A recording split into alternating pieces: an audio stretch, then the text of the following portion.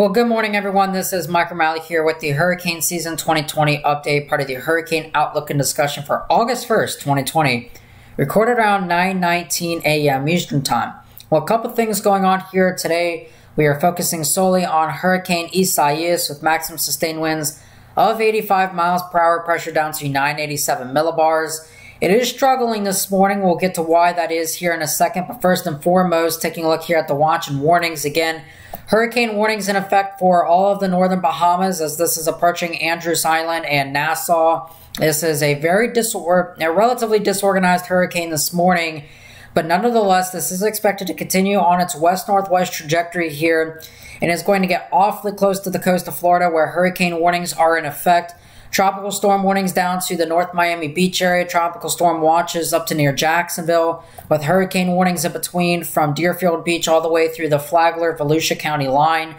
Later in the week, or early into the beginning of Monday, Tuesday, Wednesday, is when we could start having to be talking about impacts here to the Carolinas. Again, this is all going to hinge on what happens over the next 12 hours with Isaias down here and where it tracks into Florida. And we'll talk about that here in just a second or two.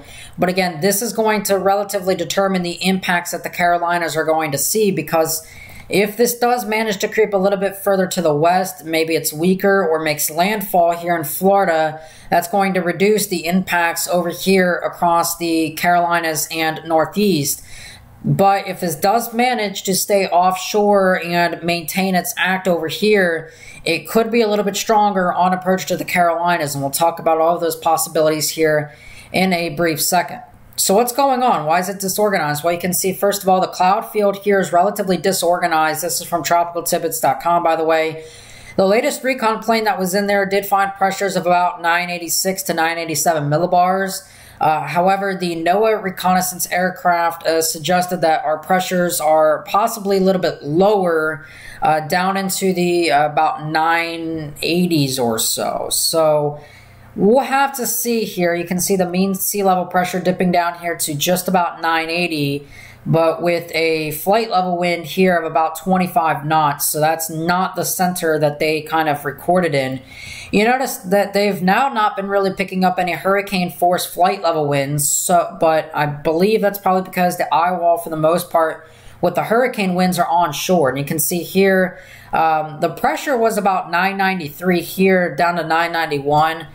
The reason why this is because the eye wall is actually a little bit more onshore, the eye is, and the aircraft plane that is in there is getting winds of still about 20 to 30 knots, and it's trying to extrapolate that, but 991 is a little bit erroneously high. The recon plane that was in there from the NOAA P3 is suggesting about 987 to 983, so roughly in that range.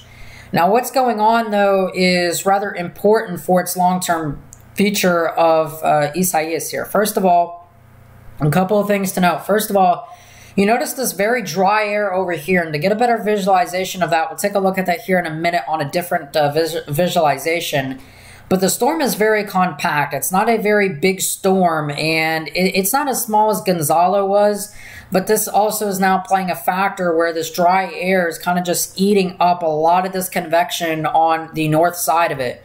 So really what the game is going to be is, how is the islands going to impact Isaias? If it negatively impacts this, it could be a weaker storm on approach to Florida, make landfall, and we really never hear of it again other than maybe some rainfall and gusty winds on approach. However, if this does manage to still hold a little bit of an inner core as it is approaching, it is possible that this could bring hurricane conditions, and that's why we have hurricane warnings up for portions of the Florida coastline here from Deerfield Beach to the Flagler-Volusia County line, and that's important. Now, again, this doesn't have a lot of cold cloud tops with it. In fact, temperatures are approaching almost about minus 70 Celsius up here, so it's still cold, but it's not cold cloud tops, minus 75, 80, 85.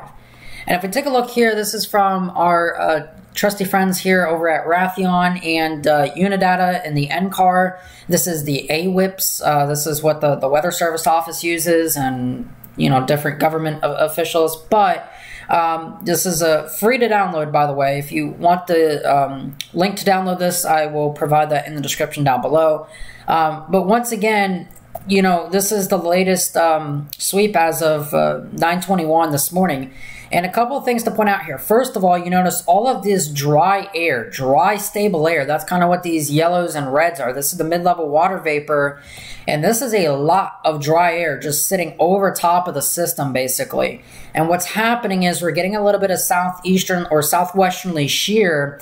And if this wasn't getting sheared, this probably would be a stronger hurricane, undoubtedly. But the fact that we got about 20 knots of shear being blown into this is kind of eroding a lot of its convective canopy, basically. And you can see a lot of this dry air now kind of being filtered into the system. And again, this is pretty close to the islands. I mean, the Andros Islands are literally right about here. That's the coast of the Andros Islands. This is Nassau right over here. So again, impacts are going to be felt. Hurricane conditions are possible or likely for these areas. But again, what happens after this is very important, because as it continues to track off generally towards the north and west here, where this eventually goes after that is determinant on what it's going to do here in Florida and in the Bahamas even. A weaker system is going to tend to get further to the west. And we can look at that here on the spaghetti plots here. This is the 12Z guidance from tropicaltidbits.com. Again, the one word of caution here, this does not imply that we have confidence that this is going to stay offshore and impact South Carolina and North Carolina. We do not have 100% confidence that that is going to happen, where we see this very tightly compacted thing like that that's a supply or implies that we have high confidence. In fact, there's a range of possibilities. So the range of possibilities, we'll go ahead and kind of zoom in here. First of all, you notice how, one of the outlier models brings this as a landfall. It's a weaker system coming on in and then riding the coast here. Really not any chance to actually organize here once it does so. However, most of the model guidance is suggesting this comes awfully close to the Florida coast here and then turns on out to sea as an upper trough is now approaching. And we can see that upper trough here on the GOES satellite. This is again, the water vapor satellite imagery. This is our trough right here. That's our trough kind of digging in like that. This is our jet max that's kind of flowing through like that. So our jet max is right in through this area right here. Our upper level high pressure is sitting out here. And again, that's what's mainly steering this as an upper level future here is now kind of steering this generally towards the west-northwest here. And again, this upper trough is going to now start digging in. We'll draw that just a tad bit better. That upper trough now is going to start digging in and moving off towards generally the east and northeast here. And what that's going to do is now allow for Hurricane Isaias to eventually begin to feel the upper tug in the trough. And this trough is now going to start to erode this bigger ridge of high pressure out here. And that's important, that's important because now we're going to start to see this turn. And exactly when that turn occurs is going to be very important for its future down here in the Carolinas and eventually even the northeastern United States, where impacts could also be felt there. Currently, the expectation is this is going to come awfully close here to Florida, probably something much like that, only about 20 or so miles offshore, and that will bring coastal impacts even as far inland as Seminole and Orange County. That's Seminole County right there, Orange County. Lake County, you are not in a tropical storm warning, but Orange County you are. Seminole, you are. Volusia, you are for inland Volusia. Coastal Volusia hurricane warning is in effect. So this is something to take seriously, and it's not all set in stone that this is going to die out or weaken, but it's also not likely to intensify much more than current. Again, so a lot here is going to depend on what's going to happen here in Florida and the Bahamas over the next 12 to 24 hours or so. This is also slowing down a little bit. And you can also start to see here how the wind field excuse me, this is the wind field here for the 8 o'clock advisory. And you can see here that tropical storm force winds extend out a pretty significant bout from the center. This is the center of circulation right here. And you notice how these tropical storm force winds extend out pretty far from the center here, all the way up, almost up to near Albuquerque and Marsh Harbor and Grand Bahama. This, as it trends more towards the west-northwest here, that's going to bring this onshore here, and this onshore flow is what's going to cause storm surge. And that storm surge in this area is generally from North Miami Beach to Jupiter Inlet here, about 1 to 3 feet of storm surge, with 2 to 4 feet of storm surge from Ponte Verde Beach, which is near Jacksonville, all the way to Jupiter Inlet. So very important to understand that amongst with the wind threat, amongst with the heavy rainfall, storm surge is also a problem. And real quick, the rainfall totals here, again, highly dependent on the track. Right now, you can see that most of East Central Florida and the Florida East Coast is embedded within that, about 2 to 4 inches of rain. Isolated amounts down here south in like a Okeechobee region, and north of Miami, north of Hollywood Beach, could be approaching about 6 inches. But you also notice that 6-inch mark approaching the Florida East Coast here. So it is important to understand that any deviation in the track to the left or to the right, to the west or east, is going to have implications in terms of who gets the rain, who gets the storms or the heaviest winds. That core is going to become dangerously closed onshore. And if we take a really quick look here at the interactive, where we can really see this track forecast here from the Hurricane Center. Again, this is coming very close. This is the official Hurricane Center track as of 8 a.m. This is based on the 5 o'clock advisory track, because it only gets updated every couple of hours, not at the intermittent advisories. Basically, tropical storm warnings for Lake Okeechobee as a whole, hurricane warnings, storm surge warnings all the way up here. Again, this is going to provide for this track really close to the coastline here. And again, any slight deviation in a wobble could bring the core onshore. Conversely, any small wobble could take it far enough offshore that we don't get the hurricane conditions across the coastline. But the current consensus is that this is going to come within probably about 20 to 30 miles of the coastline. But this is also a smaller storm, and as such, it's not as big as like the likes of Hurricane Dorian or Hurricane Matthew last year. So it's not necessarily to that extent and to that degree. Now, the eye wall here, again, this is what's going on right now. The eye circulation, very stretched out and elongated. Not really the best organized structure. So this is indicating that our eye wall structure is starting to decay a little bit. Now, fluctuations in intensity are definitely likely today, and I would not be surprised to see maybe a bout of weakening. Excuse me. I would not be surprised to see a bout of weakening today, and maybe perhaps going below hurricane force. But again, the bottom line is if you live in Florida, you need to be preparing for a hurricane.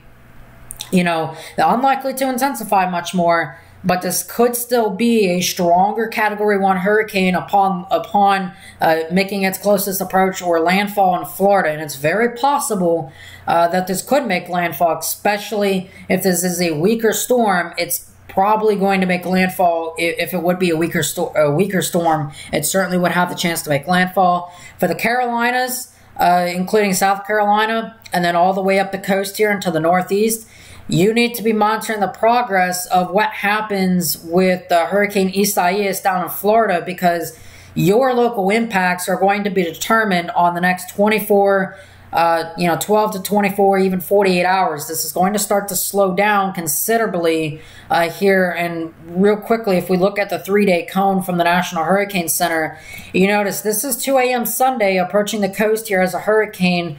2 p.m. Sunday, still approaching the coast, and only by 2 a.m. Monday, now it's beginning to slowly pull away. So for you folks in the Florida coast, you're going to have a persistent time where there is a, persistent time where there's going to be impacts felt. This isn't necessarily moving at a brisk 20 miles per hour. So this is now slowing down about northwest at 12. So very important to understand, these impacts are going to be felt over a longer duration.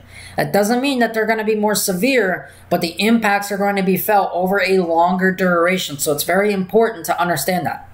Again, I am on Twitter at MikeRimalley1, so go follow me there. I am also setting up my hurricane live cameras later, probably tomorrow or probably later tonight or early tomorrow morning. Our live weather station is active, and we'll be providing updates on the weather station and everything else as Hurricane Isaias approaches Florida. So again, we will be doing a lot here. This is the first of 3 updates for today. I'll have one roughly around 3 o'clock Eastern time, and then another one around 8 o'clock Eastern time this evening. All right. Hope y'all have a great rest of your morning and early afternoon. I am Mike Rimalley. Stay safe, everyone. Go follow me on Twitter at MikeRimalley1, and links will be down in the description down below. Thank you for everyone. Your support is greatly appreciated and is absolutely incredible.